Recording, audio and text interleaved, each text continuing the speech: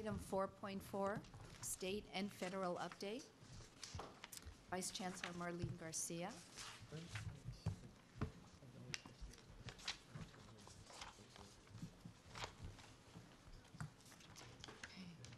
Good afternoon, Madam President, Chancellor, members of the board. What I'd like to do in this segment is we'll review state election results, federal election results, but take a closer look at what some of the particulars are in terms of how it affects the California community colleges. What you have before you, you have an election roundup summary document that gives you some of the highlights of key changes in the political landscape. And then we've also developed for you 3 rosters that include the names of all new members and incumbent members for the California Assembly, Senate, and for our California Congressional Delegation. So you can use that as your cheat sheet to know which members are serving which areas and who's new and who's in and who's out. So in the sports world, sports analysts look at player statistics and team statistics as a way to predict outcomes during the course of a season.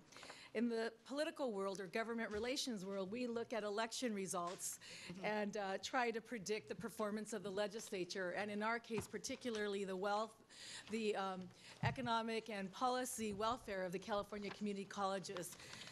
So what I'd like to do, I'd like to first start with reviewing some of the state election outcomes.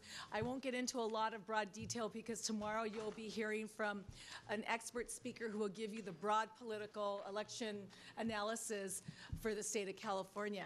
But instead, what I'll focus on are some of the key developments in the change in landscape that affect our daily business and affect our ability to accomplish the goals that you set out as a board. And then following me, Assistant Vice Chancellor Valerie Purnell will do a similar summary of the federal outcomes for California. So in the Assembly, I don't know if you know this, but every 2 years, all members of the Assembly are required to pursue re-election. And so you always have a very political dynamic going on. In this case, there were 30 new members that will be installed at the December 6th organizing legislative session in Sacramento.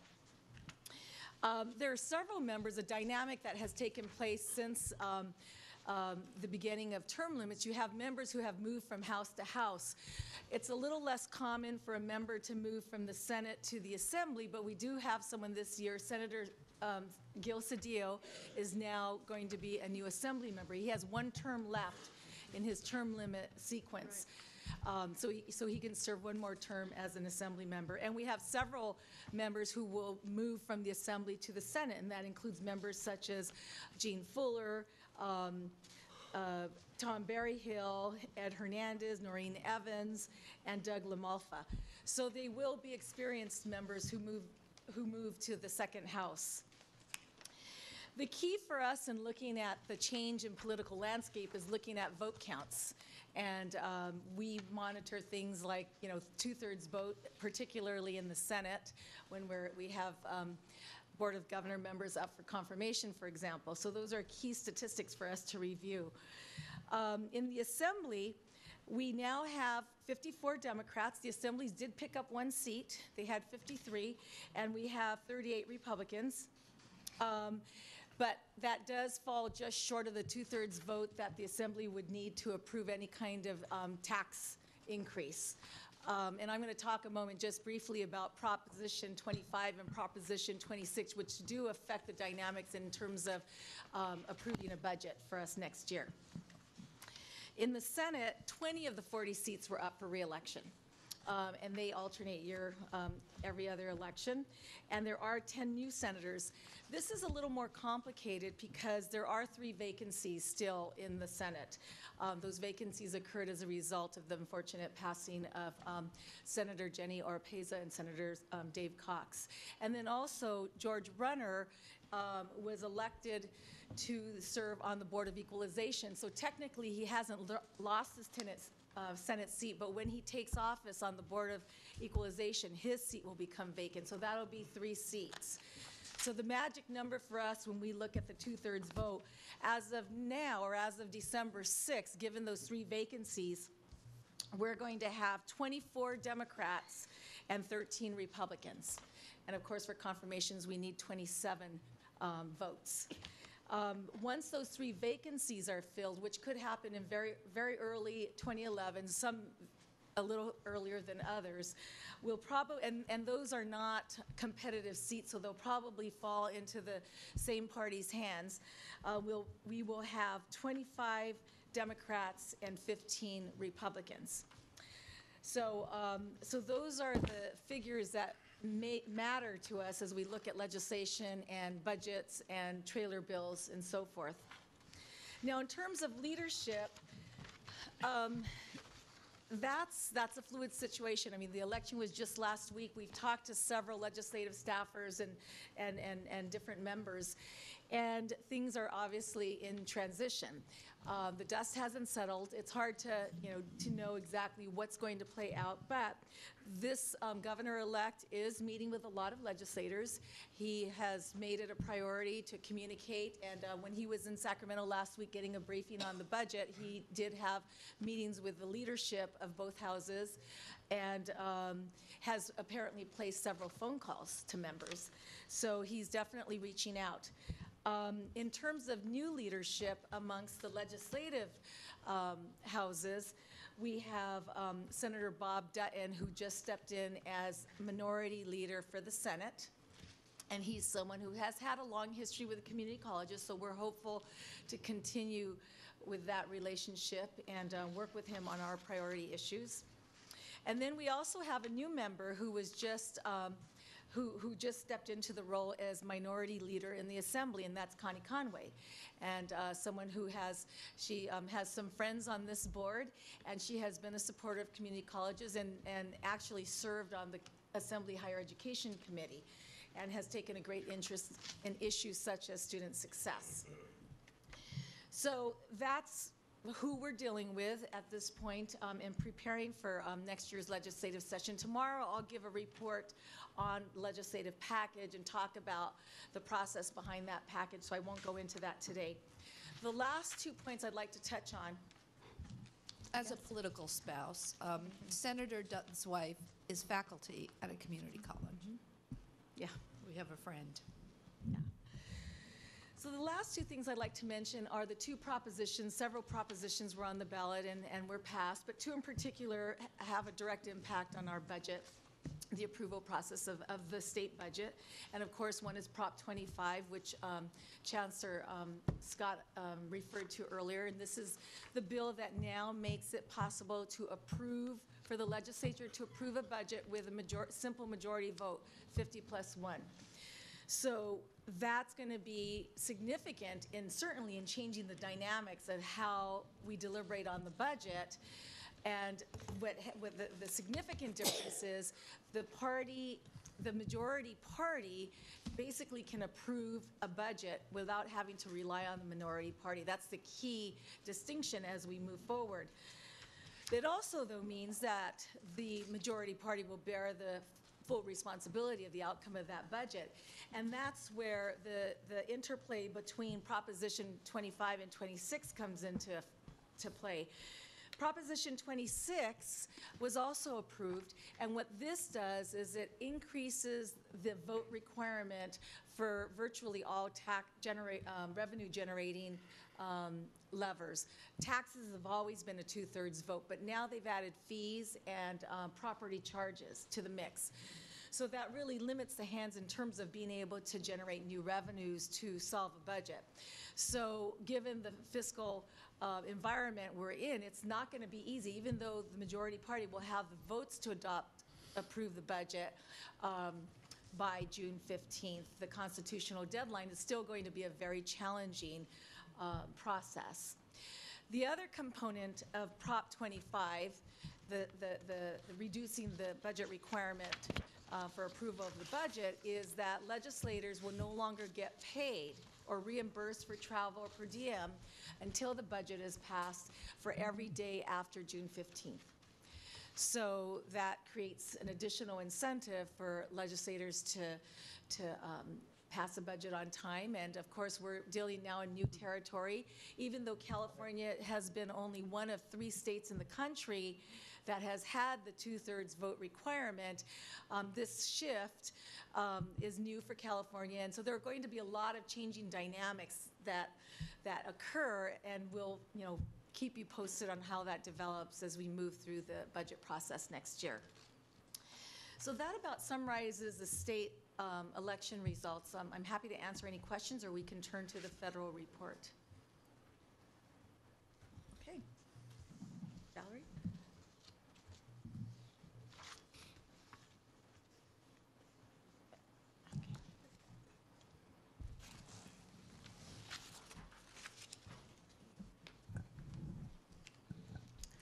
Thank you, President Malumed, board members, Chancellor Scott.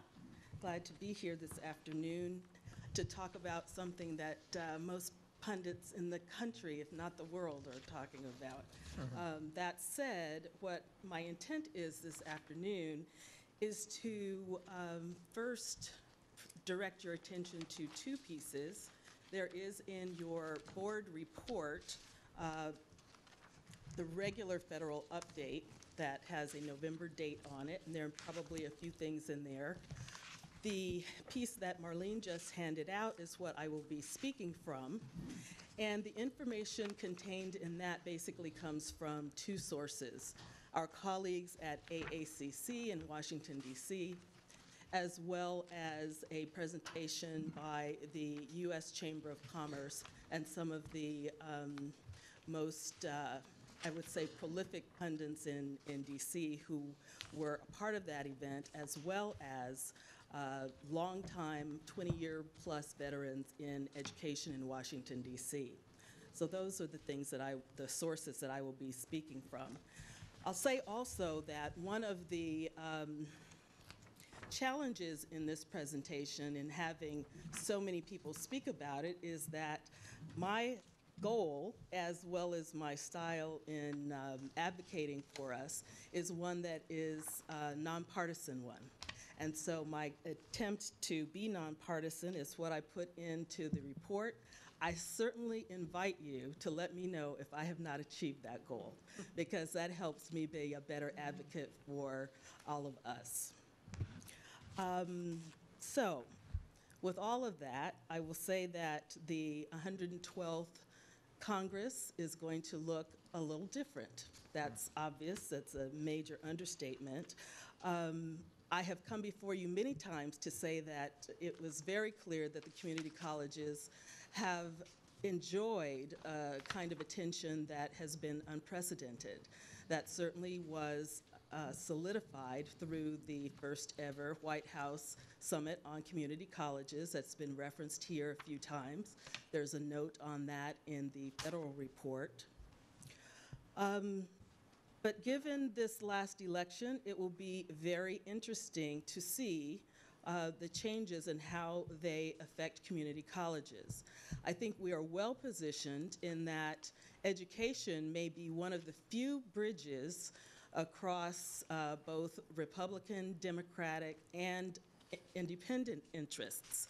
And so while the composition of the House has changed, education is, and particularly community college education, which is so critical to getting people back to work and getting the economy moving again, is going to be an advantage to us. So I don't think that there are any reasons for us to panic immediately, and I see that AACC shares that view, at least for now. It's going to be a while before we know what the composition of the key committees that we deal with will be. We are going to give you an update on what the final community what the final committee assignments are. Those votes are going to be taking place within both the Senate and the House the week of November 15th. So after 15th through the 19th is when those votes will take place, and we will give you an up-to-date view of that at the time. But there's a lot of speculation already, and many people know who is very likely to win many of the elections. And it's safe to say that increased job attainment and job creation is going to be so critical that community colleges are really going to be called on to step up and really be, I would say, aggressive in sharing the message that we are the go-to industry, the go-to entity to train people. And in saying that, I think it will be absolutely necessary for us to make sure that we make it clear that we take student success very seriously. The shift in power. Clearly, the Republicans are in the majority in the House. The Democrats still in the majority in the Senate, and those minor, I mean, it's a small margin by which that control is held, but nonetheless, it's still there. There's a lot of agreement about what this last election meant. There's some disagreement. I think that disagreement is going to be covered in some areas and through some discussions that we as a country may not be ready to have yet, but I think they're going to be forced anyway.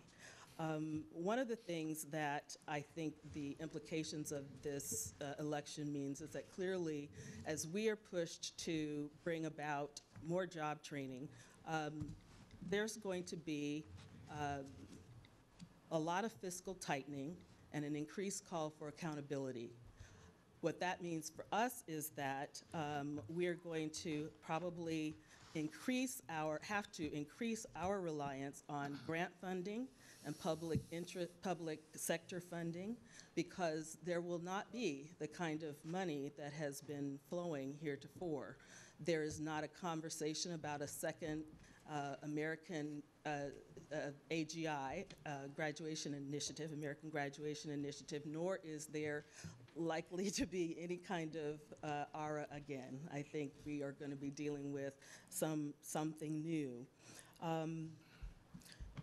One of the things that's going to be very interesting as we see a lot of the shift in particularly Congress, we will have folks coming in on the Republican side that may influence shifts in that, the way that the party takes care of business. We're going to need to make sure that we have many, many friends in both houses. Fortunately, that's been a long-term goal, but I think we will be pushing that particular agenda even more so now.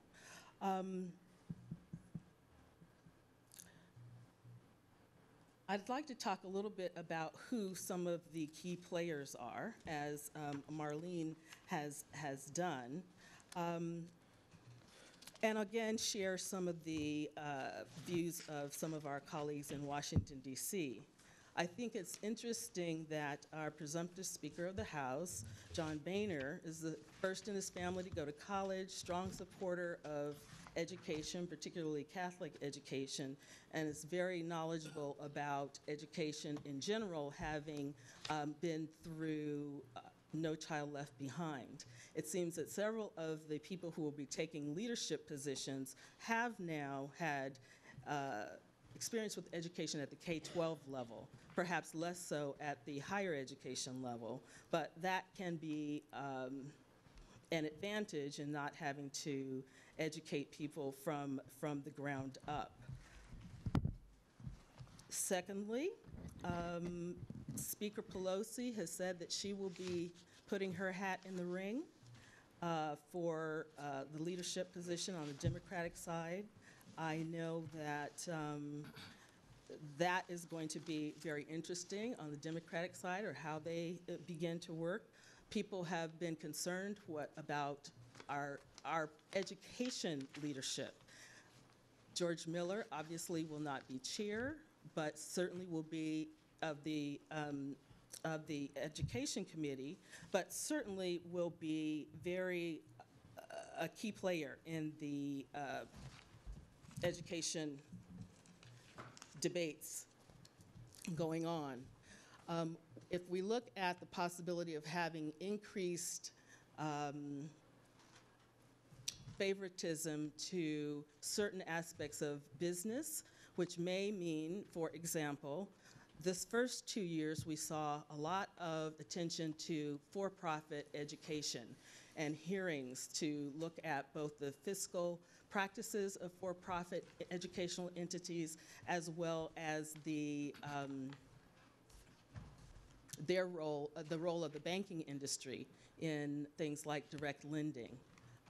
It is possible that some of those issues will be revisited. There have not been any specific measures about what's going to happen in education reform, but the fact that healthcare reform may be opened up in places here and there. You may remember that education reform was part of that reconciliation measure. If that gets opened up, it is possible that we could look at see attention again to issues such as direct lending, and we just have to wait on that. AACC has said that their major concern is Pell Grant, and I would think that we will probably be there in that same place. And there's not a reason why we wouldn't be. The Pell Grant, maintaining the Pell Grant, both the amount of it and the amount of the increased gain through reconciliation is critical, and just making sure that Pell Grant stays robust itself. I would imagine that that is where we will see a lot of the advocacy efforts coming forward, and certainly we will join in that. The last thing I will say is that it will make sense to look for a couple of things. We're not likely to see any kind of huge major education reform that will affect higher education, but there's certain trends that we're going to need to look for, which will be opportunities for us to get in and make our mark and help to maintain the attention that community colleges have enjoyed thus far. I'm absolutely thrilled about hearing hands across community colleges, because there are about 5 major opportunities that I can see in that we can really take advantage of this, what is it, last 2 years or who knows? Let's really push that particular agenda. That's a positive thing. But other things for us to look for an opportunity. Since there are going to be limited major reforms and further fiscal tightening, again, that means that we're going to have to look for a lot of grant opportunities. We still have friends in the Department of Education, the Department of Labor. There are existing programs and monies there that are still being distributed, and we will need to go for those, and I think quite aggressively. We will need to look at non-earmark funding. Our veterans earmark is still in play as of today. However, you well know that there is a decision by the Republican Party to place a moratorium on earmark funding. Their vote on that issue is supposed to happen on November 16th within their caucus. But the president has now himself said, okay, let's take a look at earmarking, which is a direct opposite decision of his from his earlier stance on earmark. If it doesn't happen, our Vets Connect issue, the funding for that goes away. There is a call for using something like an omnibus bill to move through many of the appropriations issues, as opposed to a continuing resolution, for example, which would finish out the lame duck session. And we would certainly want to see that happen. However, we don't have overall control of that. We can just advocate for what we'd like to see. That particular mechanism, by the way, using a truncated approach to getting legislation or measures through, is something we may see more often. If, in fact, the Democrats aren't able to get legislation passed, They may say, okay, let's use a truncated method like reconciliation that we used before.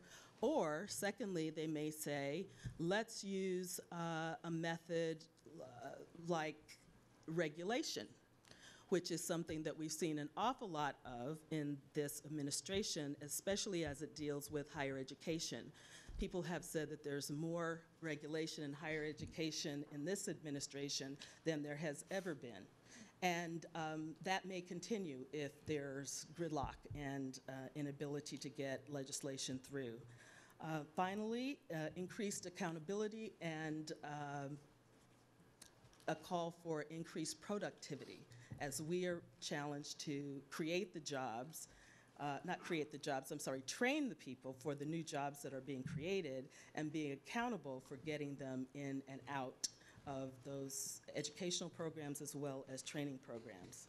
And there are going to be lots and lots of adjustments as both parties try to figure out who they are, where they're going to be, how far to the left, how far to the right, how many people are going to show up in the center, and that just the logistics of getting lots of new players settled in will probably add to a delay, which will prevent any major education reforms this year. So our goal is to look for opportunities in places that may be unique and not as straightforward as there have been in the past. Thank you for that comprehensive report.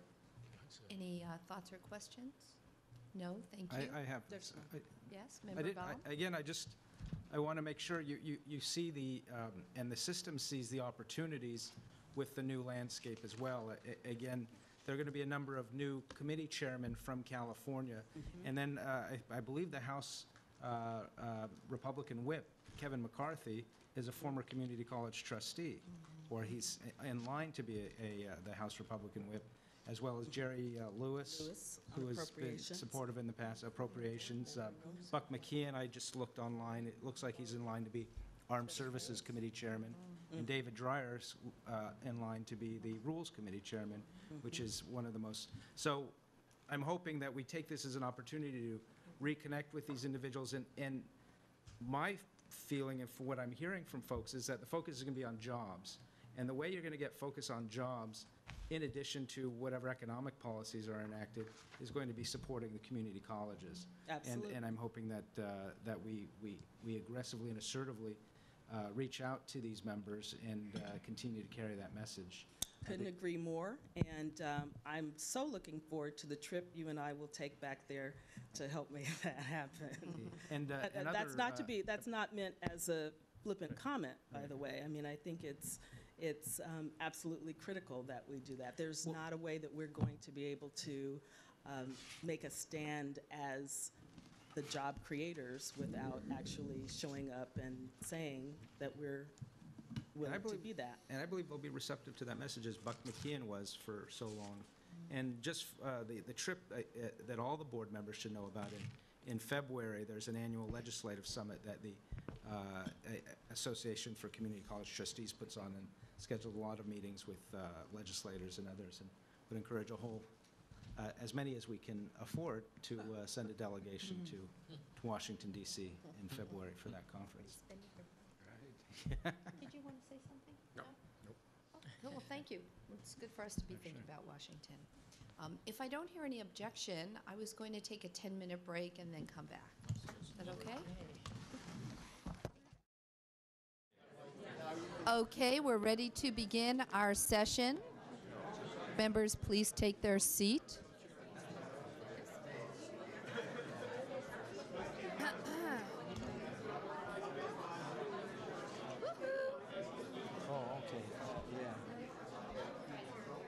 We are good.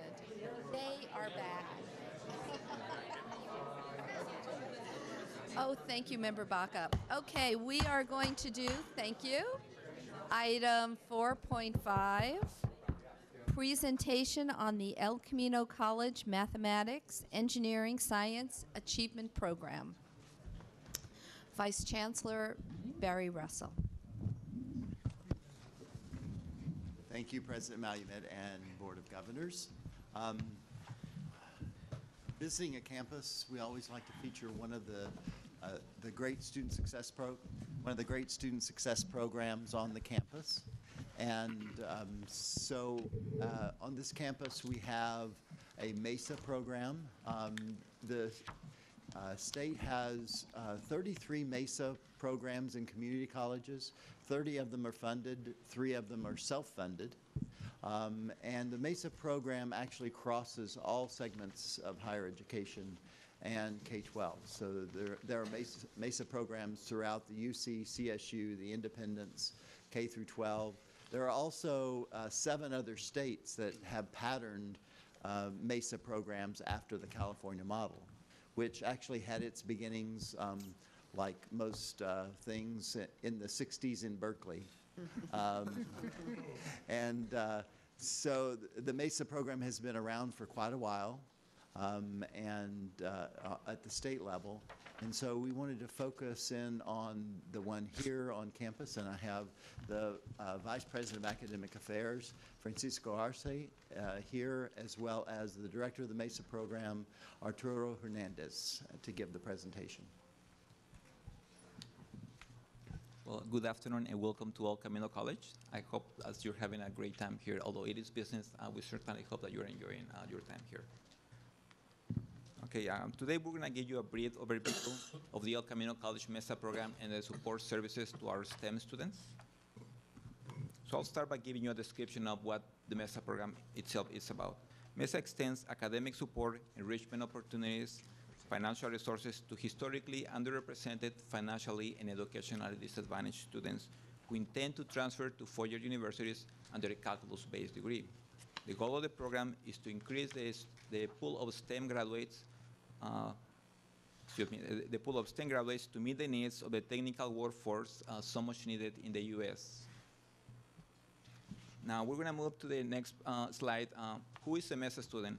MESA students are required to have a declared major in the college, declared math or science-based degree at the college.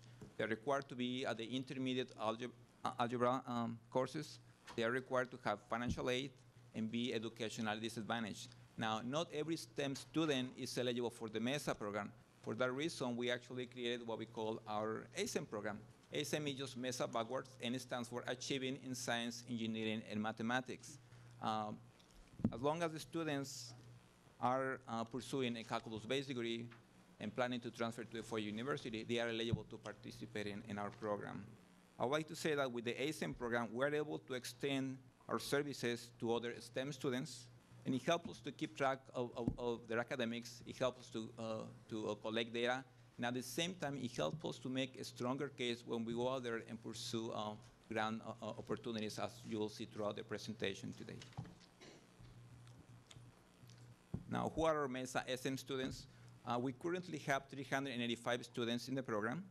As we can see here, about half of the students are low income and first generation, who are actually our MESA students. About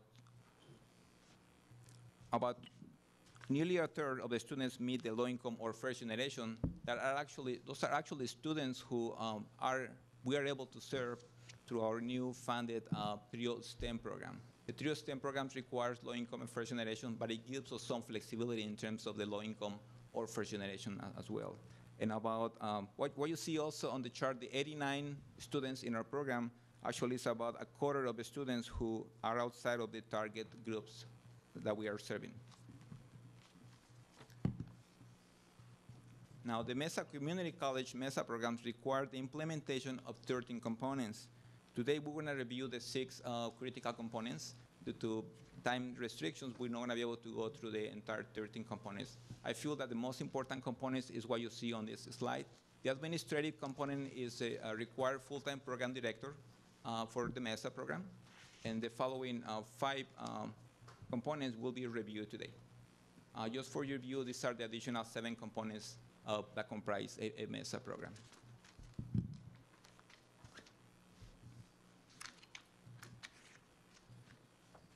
Now let's move on to the next slide, which is the MESA SM Study Center.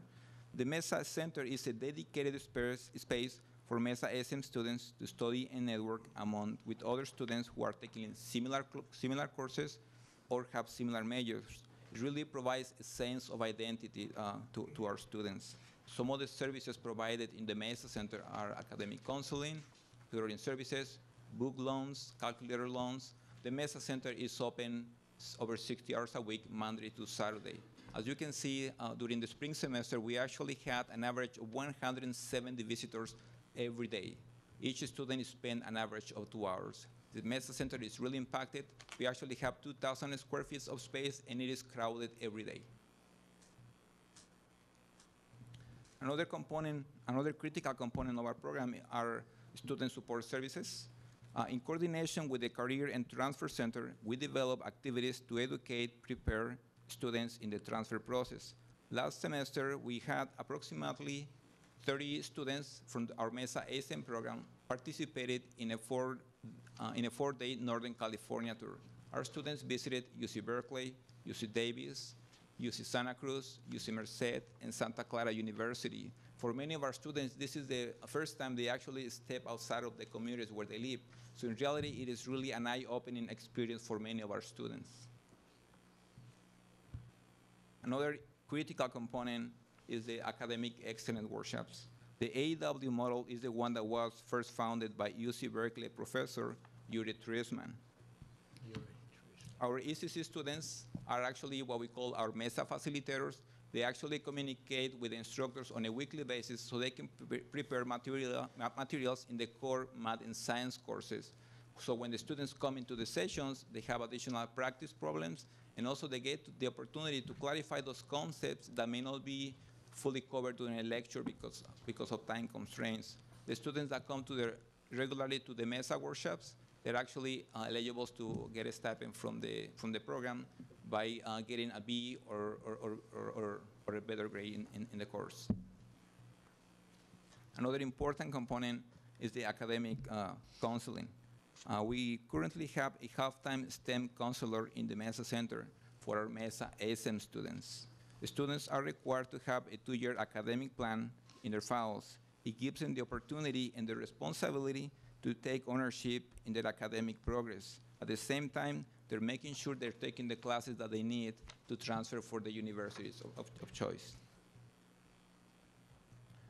Professional development is definitely critical. We do this through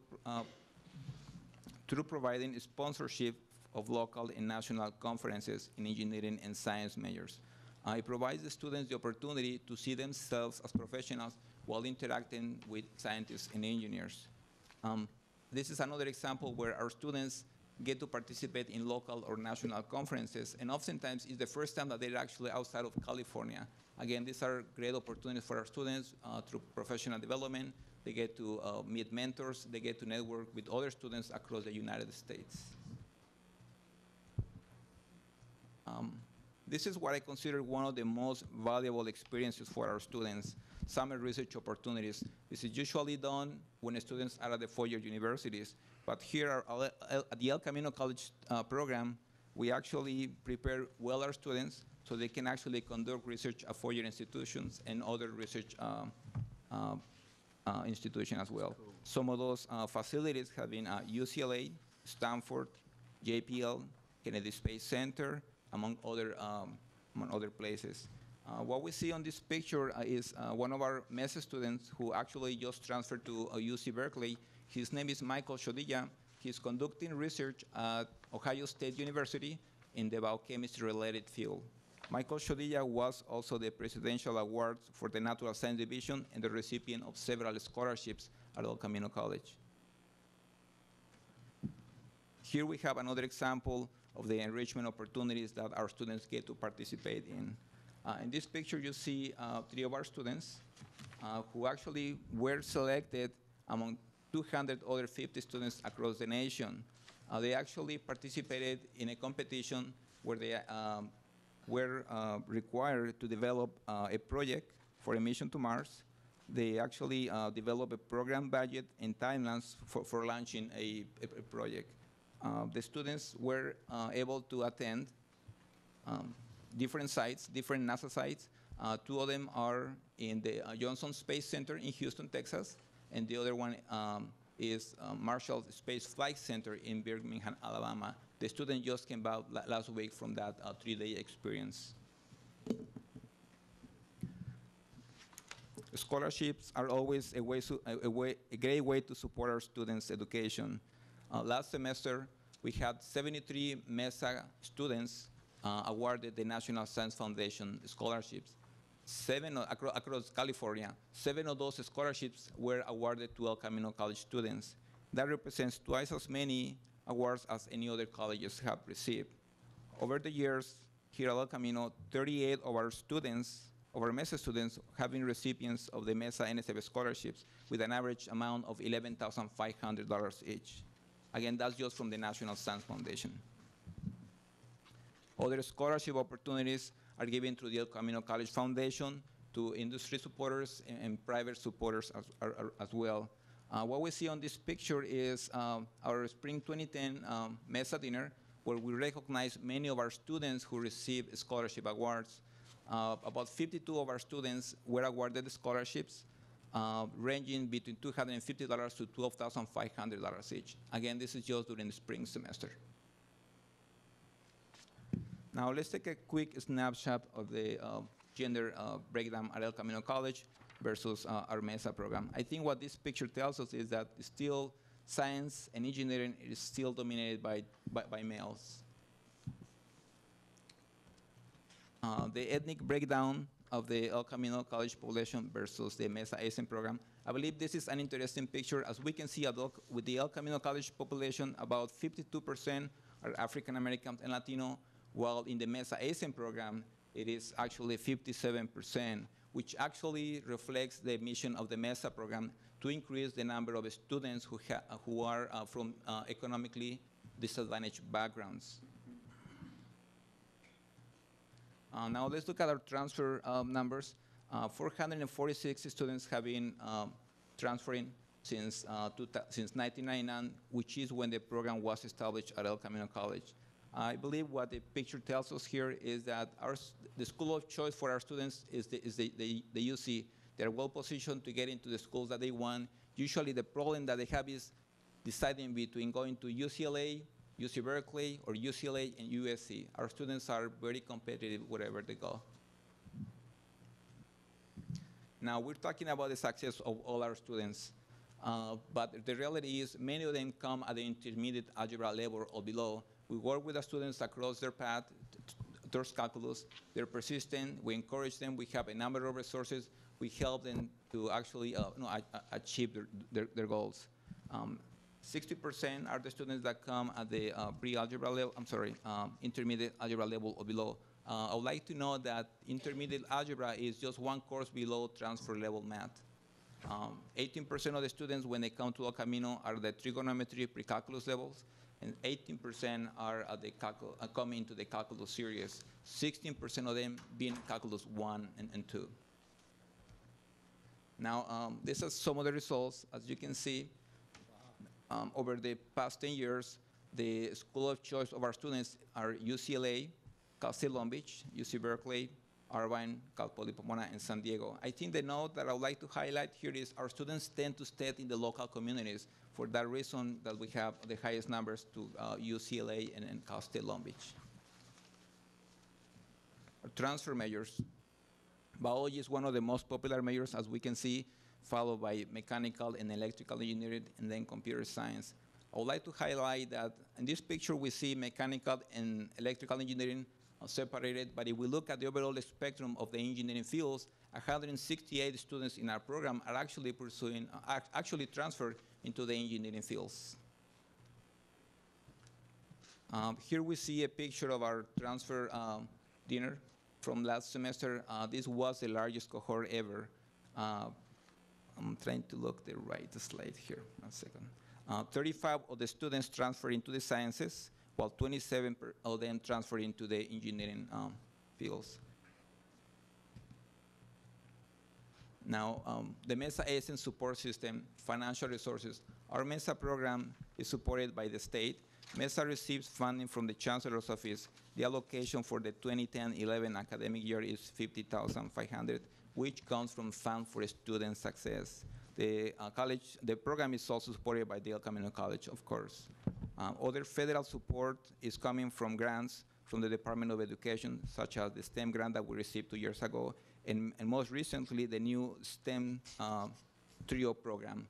We actually were awarded $220,000 per year for up to 5 years, and this is a renewable grant. Private donations to the ECC Foundation from industry partners and private supporters are also part of the funds that come to El Camino College.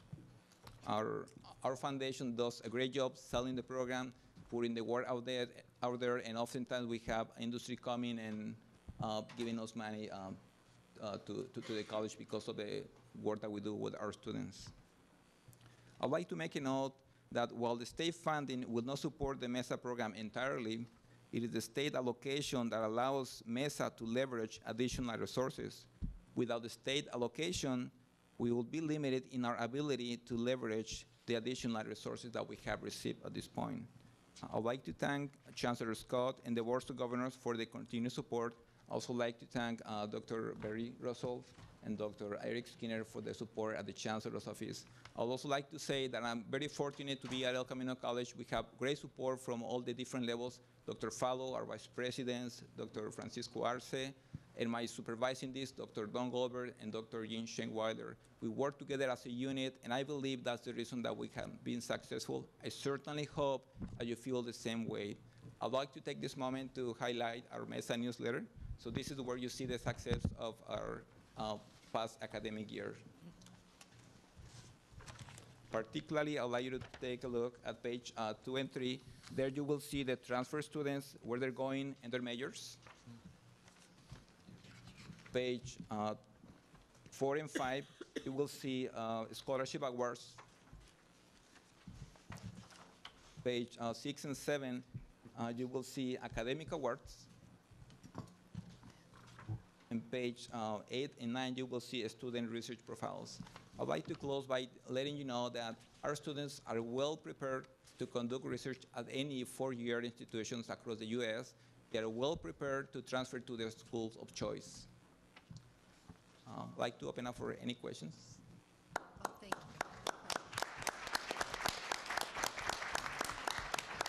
you. And I would just like to comment on Arturo and his program. It's our program.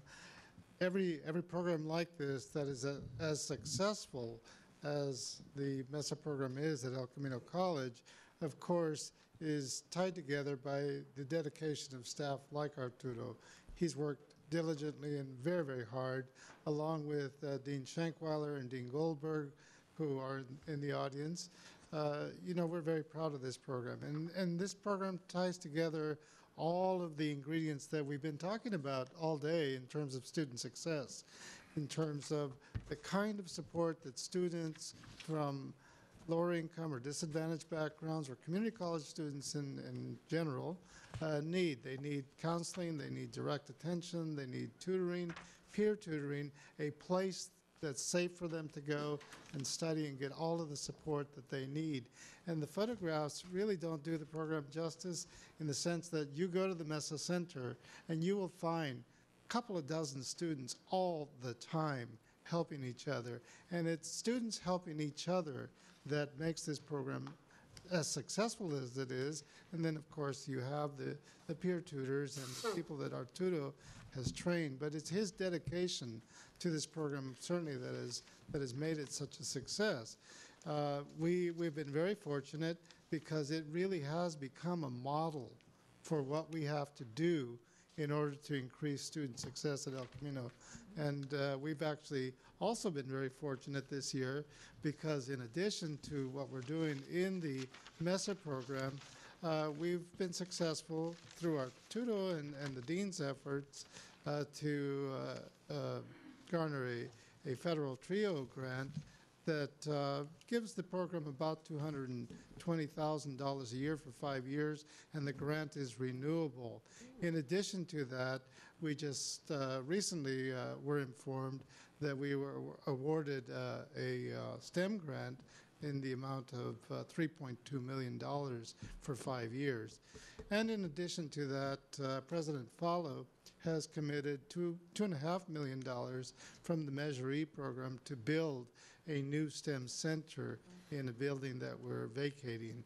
So we have a lot of activity going on at El Camino College, and it really has been jump-started by the wonderful work that has been done in this program. We have many programs, of course, that are successful, but this program really stands out as a model of what we have to do in community colleges in order to have successful students.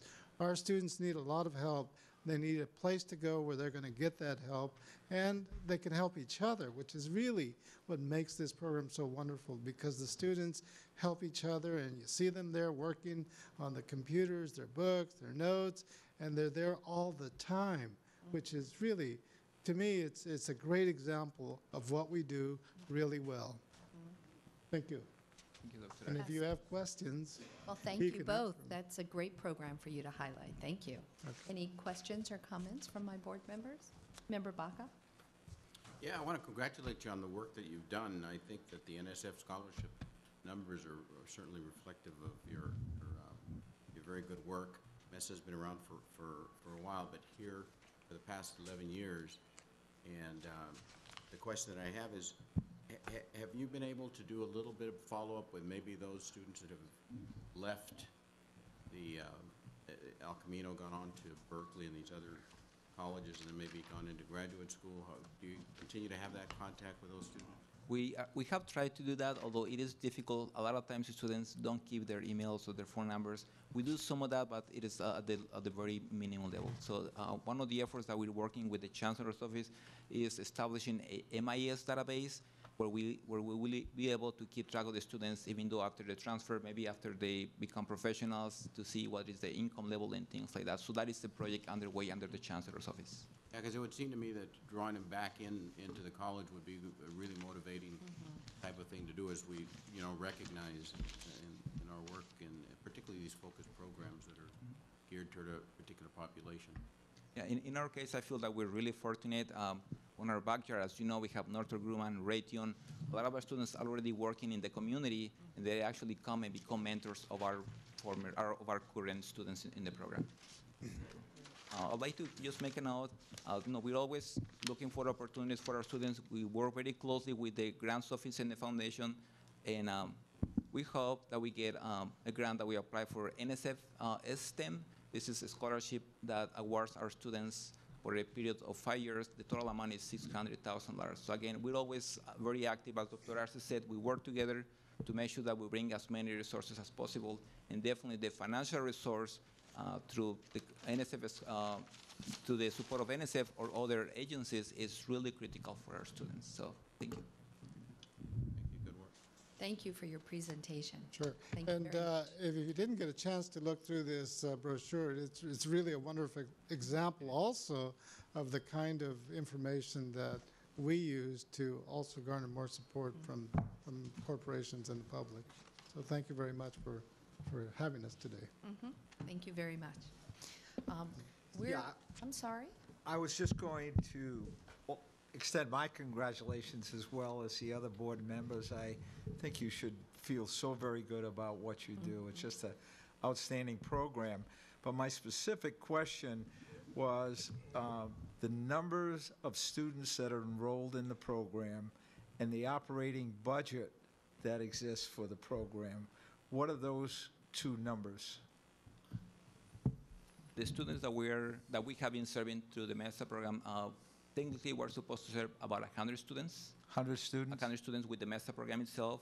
Because of the infrastructure that El Camino has provided, we're actually serving 385 students, as you may have seen in some of the slides. The additional support services come additional funding from the college, from industry, and also through the STEM grant, to other STEM grants that we have received in the past. This is the first year that we actually have an operating budget of $370,000, including the dollars that come from the TRIO STEM program. I missed, what was the number again? I missed that. $370,000. This is the first year that we have. But that we just amount of funding. started that grant. It's That is correct. just this year. $220,000 a year from the federal government. 220 from the federal government. Right, this year, just started. Just started. But What- up What was the until budget then- prior to that time? It's been what, about 100,000, 120,000? That's correct. Yes. Plus his salary, which the college has absorbed. Plus his salary on top of Yes. that. Right. Member Perez? Just a point of clarification, the 170 students that visit per day and the 195 tutor, those are just this campus? Just in the Mesa Center here at Right, La Camino that's very College by impressive. itself. It's very impressive. Thank you. Seeing no other questions, thank you very much for Well, thank taking the you. time and sharing it. All right. Thank you for your time. Thanks, Barry. Impressive.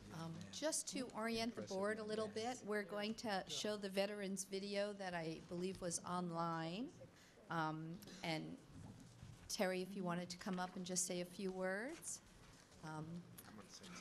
The Chancellor will. And then we'll have our public forum. It says new business, but I'm not expecting too much. And then at 5 o'clock, we go into a closed session, and that will be at a room behind this door here. So just wanted people to know. Well, I just wanted to add a few words about the whole veterans program. I mentioned some things this morning, but I mentioned briefly about 3 of our colleges who received grants from the U.S. Department of Education to develop centers of excellence for veteran student services. That's nearly $400,000. We also partnered with a high-tech center training unit at De Anza College. And we are, as you know, we had a wonderful committee here, the Veterans Committee, involving Bobby McDonald and Manuel Baca of our board on how California Community College are helping student veterans successfully integrate back into student life. Also, I'll just tell you that we're working hard on continuing that $500,000 earmark that I think was brought up to you by Valerie Purnell. And we now are going to show this video which talks about services to veterans, and it was recently prepared for posting on the White House Summit website. It helps puts a face on the student veterans in our system and highlights a few of the significant efforts our student veterans. It has a telephone interview with community college alumni Jeremy Renner, who starred in the movie The Hurt Locker, and highlights 2 other former community college students, Governor Arnold Schwarzenegger and actor Clint Eastwood. So anyway, I want to express my appreciation to Vice Chancellor Terry Carbaugh, who continues to do a great work as our Vice Chancellor of Communications. And so with those words, Terry, I'll turn it over to you.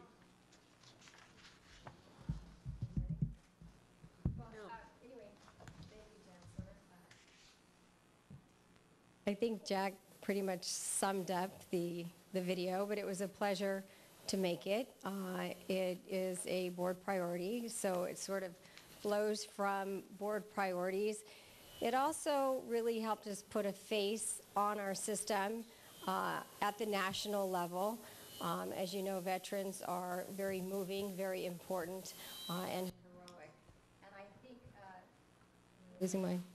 Throughout the White House Summit, veterans played a tremendous role, and it was a major thing. So with that, we'll go ahead and show the film.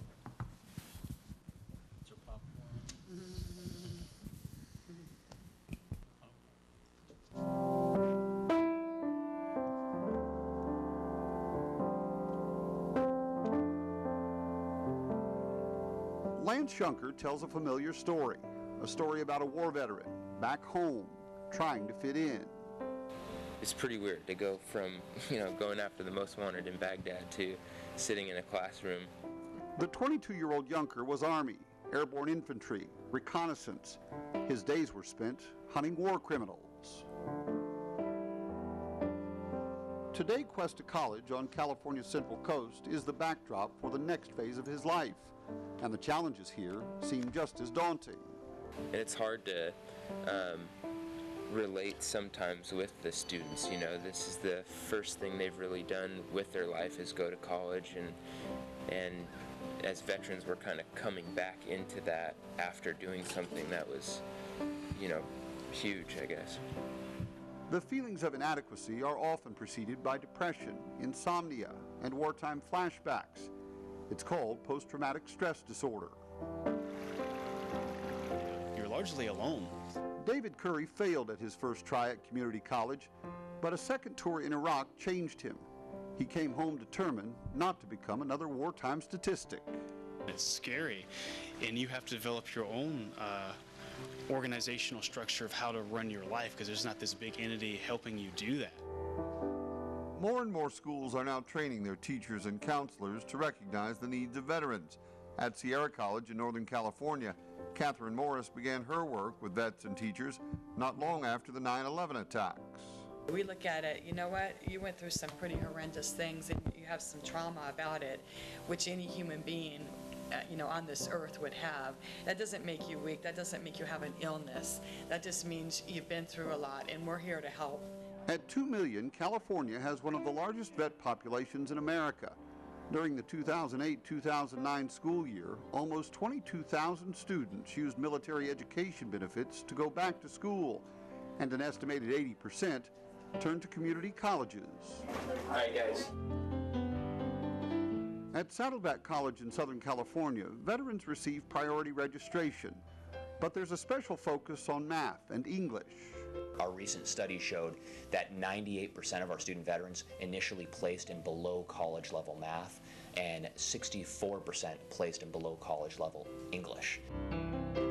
Almost 3 million students attend California's 112 community colleges, and there's an impressive group of alumni. I went to Santa Monica College to learn English. Not that it is perfect, may I remind you, but nevertheless it did help. Governor Arnold Schwarzenegger jokes, but his success is unquestioned. Clint Eastwood attended community college, as did rising Hollywood star Jeremy Renner. I'm gonna die. I'm gonna die comfortable. Renner's portrayal of an Iraq war soldier in the Hurt Locker touches a nerve with today's vets. Renner talked about his days at Modesto Junior College from the set of the new Mission Impossible movie in Prague. My experiences in college were amazing. I learned so many things that I take with me now to this very moment. And then, an amazing job that I love doing every day. It's what I'm doing here in Prague. With more vets coming home from war, the number of men and women returning to college in California is expected to top 34,000 by the end of 2010, and the majority of them will attend community college. At the foot of the San Gabriel Mountains, just outside Los Angeles, Citrus College sits as one of America's most vet-friendly schools. GI Jobs magazine selected Citrus from a pool of 7,000 colleges and universities. Here they pioneered a program called Boots to Books, veterans teaching veterans how to succeed in a world without war. It's veterans who have been where they have been, and whether they were in a war environment or not, it's understanding that they are a different type of student. You know where I've been, you know what it's about, where other people may not get me. A growing number of California community colleges are opening vet centers. What's a pro-crowd cell? David Keyes tutors his fellow vets here, but this is a place to go on those days when they can't escape the memories of war. We study together and we hang out together, and it makes the whole transition back into school a lot easier. Like, you don't feel so out of place. The memories and the experiences bond them and separate them from the rest of the world. We also have a scholarship board. For 15 years, Ann Reeder struggled with drug and alcohol addictions, but she found acceptance among vets at community college. Society expects us to come back and jump into our roles as women, and we don't get an opportunity to be recognized as we serve too. We have some of the same issues, some of our same psyche, emotional, and mental, and we need to kind of debrief too. The new GI Bill offers amazing opportunities, but the application process can be complicated and confusing. For citrus, it's $2,052. You get 70% of that. Fill out the wrong paperwork and a vet loses money. That's why many of these campus centers now come with a financial aid counselor dedicated solely to vet applications. So we work as a team. I certify. They get paid. We're happy. We're all happy. For some, it's a longer road than others. Lance Shunker suffered serious injuries in Iraq. He spent a year in recovery, and doctors told him he might not walk again. when we did the student teach.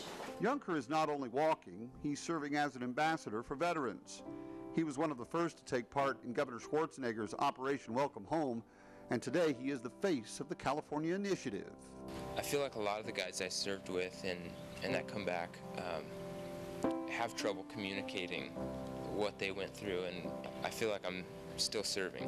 I feel like I'm not only giving back to veterans, but I'm kind of on the front lines.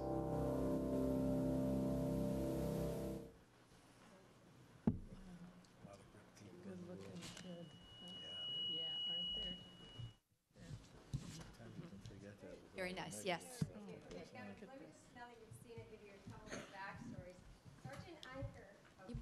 Keep it closer, turn it on. Can you hear me now? Yeah. So this was very well received both in Washington and here in California. Soon after we posted it, Sergeant Unker got multiple calls from the White House congratulating him, and he also got a call from Governor Schwarzenegger. So the video was well received and widely watched. And then just kind of on another interesting note, we did shoot that and wrap it in about a week and a half.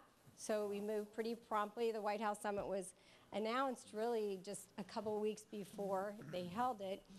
And the producer that I hired, his name is John Lobertini, and he's a Fox 40 newsman. And I told him, I said, John, 3 minutes, 3-minute video, that's it, that's it. He was so in love with his subject. A skilled and trained newsman could not stay within that boundaries. He came back, he said, there's too much to say. We have to go with 6. So anyway, I leave you on that. But it was a joy to do it. It was well received across the country and in our state as well. Yes, thank you.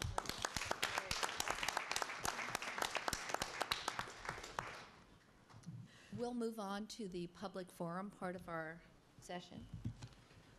We have one speaker, Nahasi Ronald Lee from the Student Educational Center at Compton.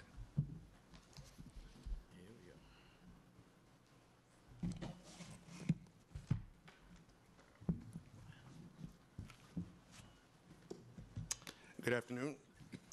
My name is Nahasi Ronald Lee. I'm a student at the Compton Community Educational Center.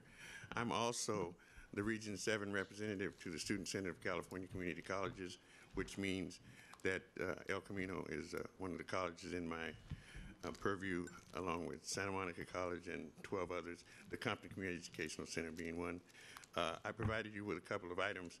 Normally when I come to this table, I generally have too many things to say in the time allotted, so I just breathed through it. One of these is this Santa Monica College newspaper that is actually intended to draw Chancellor Scott's attention to the story in the upper left-hand corner. I thought my constituency was normally students 18 to 25, except these students referred to in this article are 65 and older.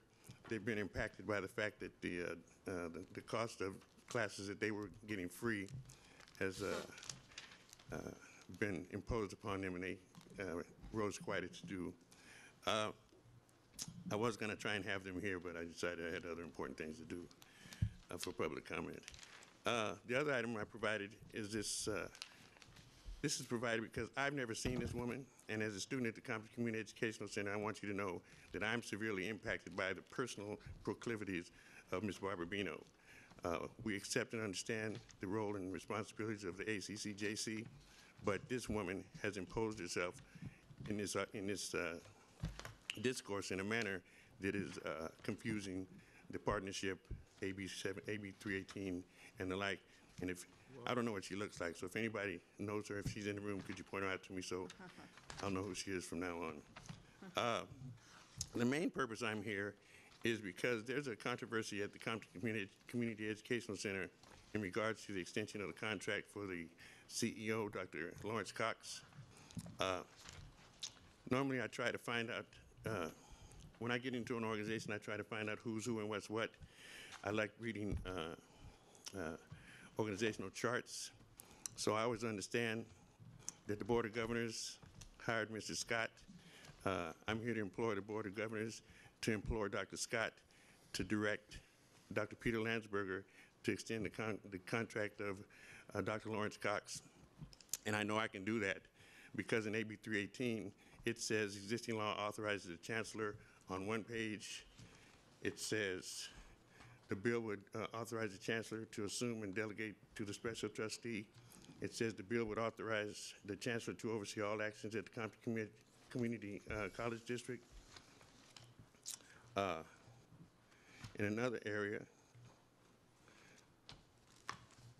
it says the special trustee is to appoint an advisory committee to advise the special trustee with respect to the management of the Compton Community College District. The problem is that for the last year and a half, the special trustee has not appointed an advisory committee. If the special trustee had appointed an advisory committee, he'd be receiving input in regards to the community's concern and desire to have Dr. Lawrence Cox, who now serves as a role model for young African-American male students and the community. Mr. Lee, if you could wrap up, please. Yes, sir.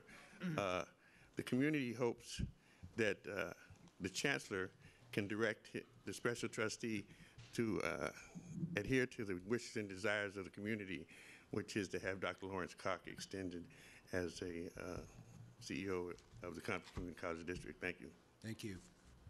That's it. Any new business? Seeing none, I think we will adjourn, and the Board of Governors will adjourn to a room behind us for our closed session.